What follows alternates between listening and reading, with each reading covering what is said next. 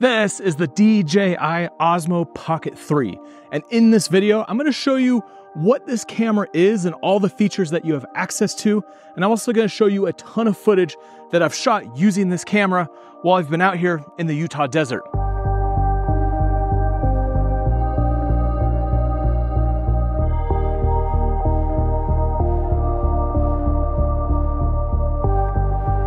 So I came out to Utah to play around with this camera and do some off-roading out here in the middle of nowhere.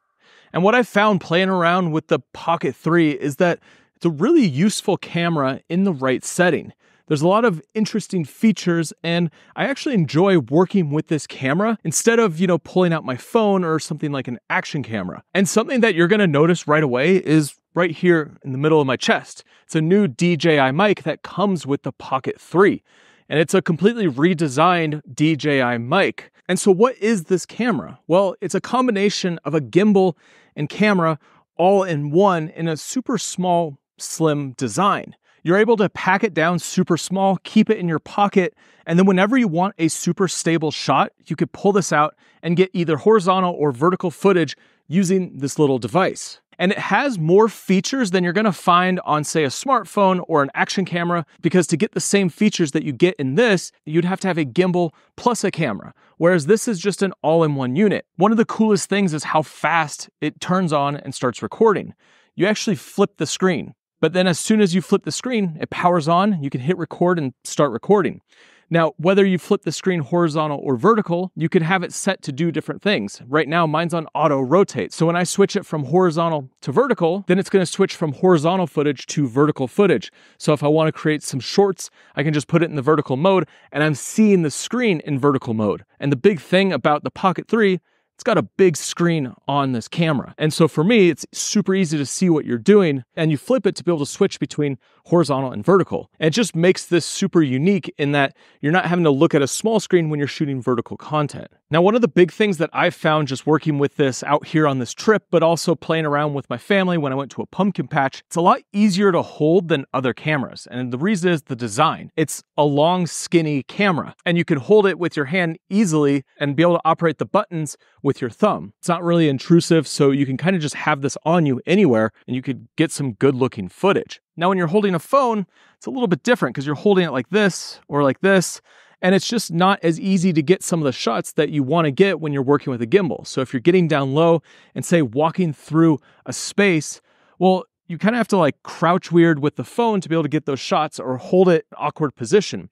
Whereas with the gimbal, I can hold it like this, I can hold it like this, I can hold it straight out like a flashlight, and it just makes it easy to be able to hold this camera to be able to get your shots. So I'm sure a lot of you are interested in the main features around this camera and what you get with the Pocket 3. So this camera has a 1-inch sensor. It's got a 20mm lens. It has an aperture of an f2.0. It could shoot up to 4K 60 frames per second, but if you go to slow-mo, you can shoot up to 4K 120 frames per second or HD up to 240 frames per second. It's a 9.4 megapixel camera, and so for photography, you're shooting at a resolution of 4K. Battery life on the actual camera itself is 166 minutes, and it shoots 10-bit 420 footage with D-Log-M. So if you're familiar with DJI's products, that's the same that you get in the Mini 4 Pro or the Air 3. You have the ability to color grade this footage and be able to get a good look when you're shooting in D-Log-M. Now, specs are great. However, what makes this camera so unique is the design of the whole system.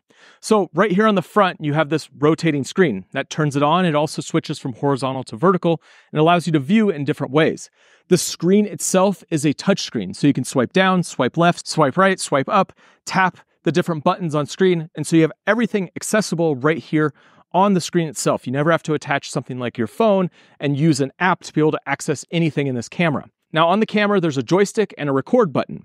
So the record button will also work to power it on and off. And then the joystick allows you to do some different functions. So when you're working with it as just a normal gimbal, you can use the joystick to pan around the camera. It can go up, down, left, or right.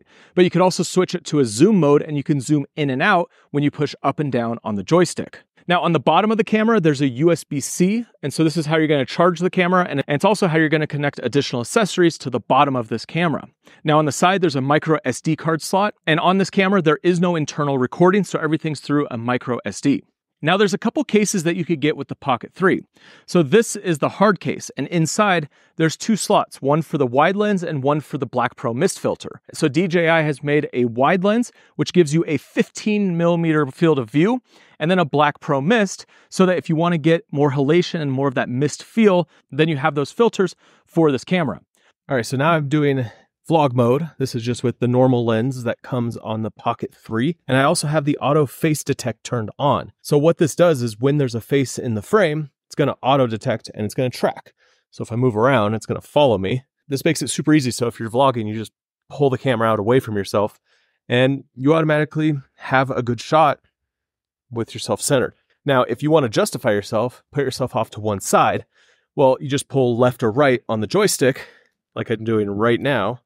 And now I'm tracking not dead center, but justified off to one side or the other. So if you wanted to have something over here while it's still tracking you, no matter where I go, it's going to keep me in that part of the frame. I'm going to put on the wide lens. So this is the 15mm, snap it on. So now this is vlogging with the wide lens. I'm holding the camera the same distance, using the face tracking still. And you could see how much wider you get. With the normal lens, 20mm, it's a great focal length, but having the 15mm just gives you even more range, especially when you're vlogging. So if there was other people in the frame, you could easily pull yourself off to one side, have two people talking, and it could still follow you. Just makes it really easy when you're doing talking to camera style videos. And as I just move around, it doesn't matter where I go, even with this high contrast with the bright sun right over my shoulder, it's going to continue to track me. Makes shooting vlog style content, talking to camera style content just so much easier. I'm sure there's going to be a ton of third-party lenses that come out because on the edge of the camera, it's a magnetic mount. So you're going to be able to add on different filters like NDs and mist and wide lenses and anything that you're going to want to add on to the front of this camera. So we just got to the ghost town on the trail and I want to try out this Black Pro mist filter.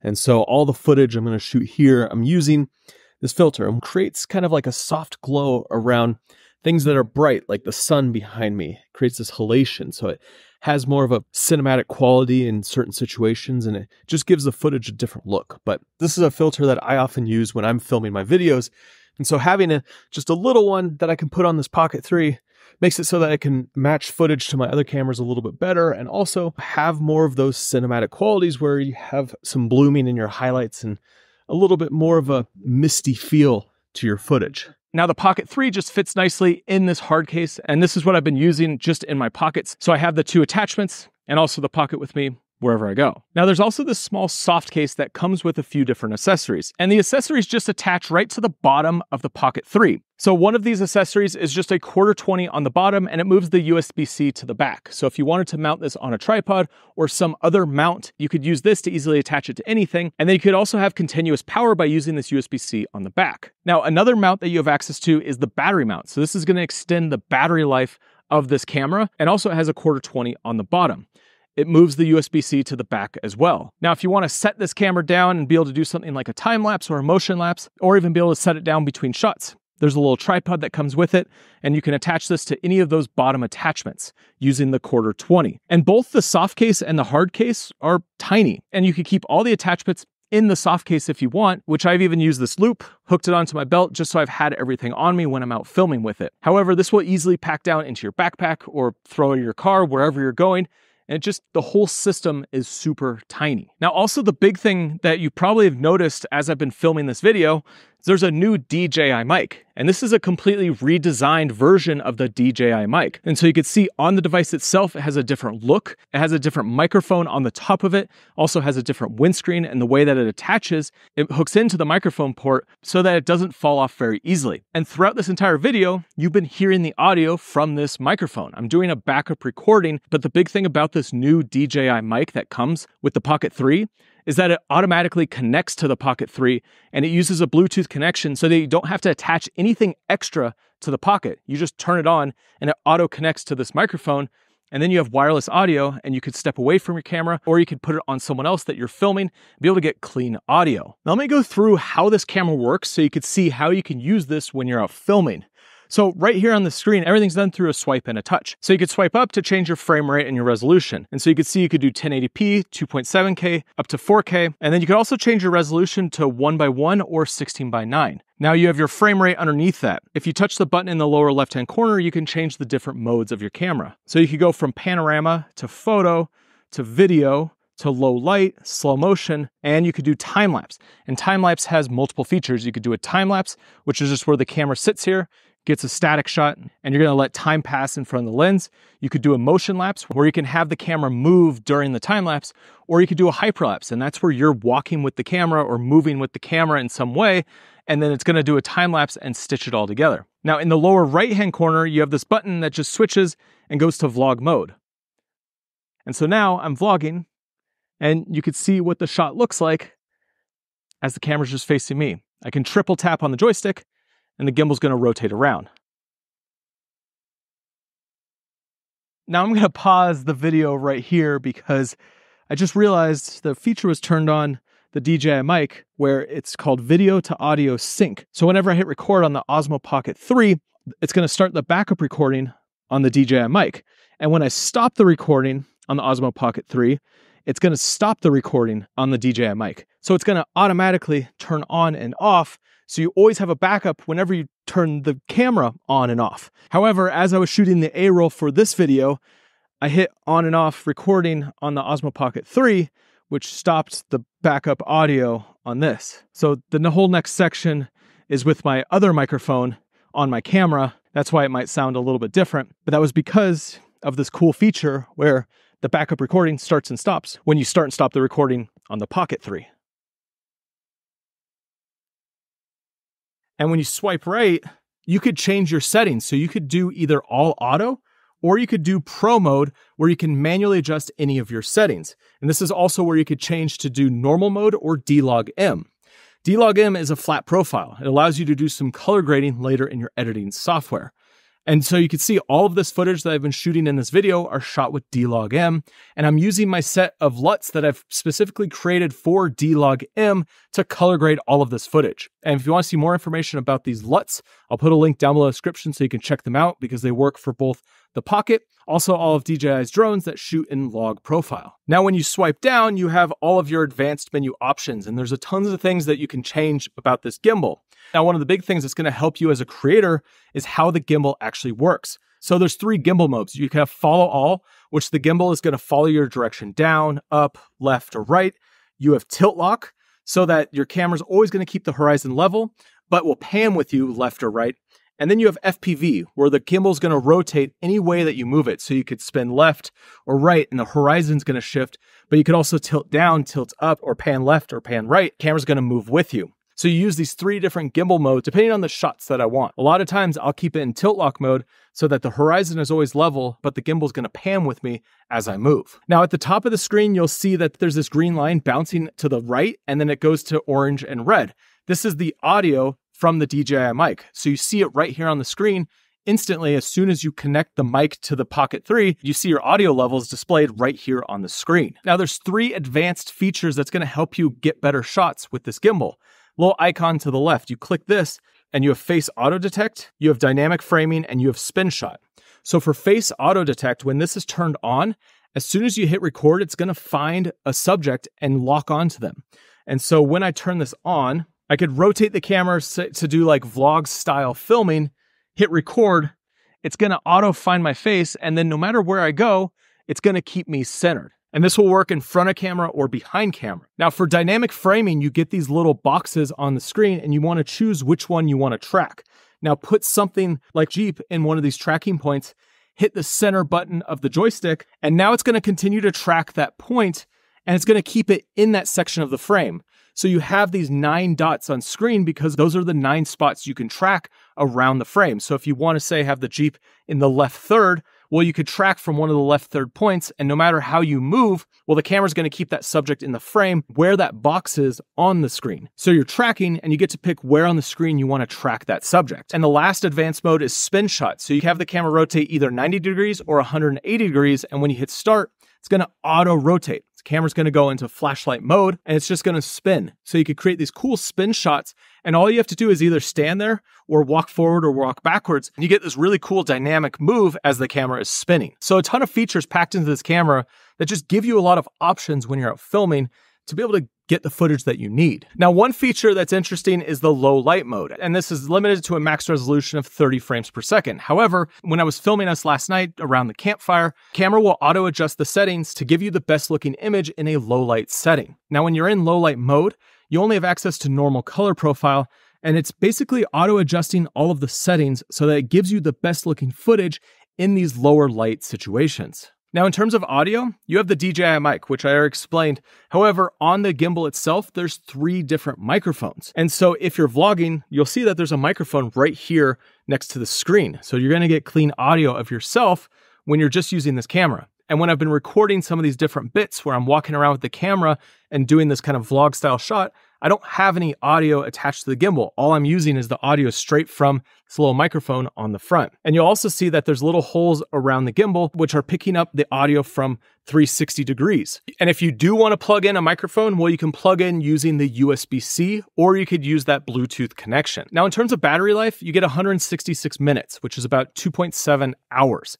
So not a ton of battery life. However, when you work with the battery extension, it gives you 100 extra minutes of operating time. So at full charge, you get a total of about 4.5 hours. And if you need more than that, there's a quick charge feature built in. So it only takes around 16 minutes to get this gimbal up to 80% charge. And so as I've been using it over the past few days out here in the desert, I'll just plug this into my car or one of my batteries, and I've never had any issues with the battery life on this gimbal. Now for the autofocus, it's improved from the previous models, and I've noticed that it's snappy, it's fast. I haven't really had any issues with autofocus, but one of the things they have added in this gimbal is that there's a feature called Product Showcase. And when you turn this on, any object that's closest to the camera is going to stay in focus. Overall, it's a super unique product because it's so small and compact, but you have all the benefits of having a gimbal. One of the things that I think this can be super useful for is anybody that wants to do some vlog style content and film yourself, because with a 20mm lens, that's wide enough to get a clean vlog style shot. And if you want to use the wide angle attachment, you have that 15mm. But whenever I'm shooting my videos, like this video right here, I'm using a 20mm lens. And the fact that it's so small and tiny means that wherever you take it, it's not intrusive. So people won't notice that you're filming. You're not gonna get the same awkward stares that you would get with a big camera on a bigger gimbal. This thing is small. And in the past, I've used previous models of the Pocket to just have on me when I'm hiking, because you get some really unique footage when you have a gimbal in these situations where you're not going to pull out a big gimbal and set up all the stuff that it takes to make a gimbal work. Now, one of the limitations is that it is just a wide lens. And so you're always going to have that wide look when you're working with this camera. So it's definitely a tool for the toolkit. It's a camera that I personally am going to continue to use because it's so easy to pull this out, get a shot of wherever I'm at, and get some good sounding footage as well, with the microphone built in or this little DJI mic that comes with it. And if you want more information about the Pocket 3, I'll put a link down below in the description. And also, if you want to see more videos around this camera, how to get some better footage out of this camera, how to use this camera, let me know in the comments. And next, you should check out this video right here, which is all around the DJI Air 3, which is the drone that I use to shoot all those epic shots out here in Utah. I'll see you on the next one.